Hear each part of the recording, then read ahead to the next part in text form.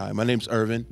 I'm from Burton, Michigan, and I'm right below the knee amputee from 2018. And I've been actually working on really getting used to walking a little bit better. And then I had a setback last year while I was in the hospital for quite a long time. And so I'm actually relearning how to completely walk again now. So. Okay.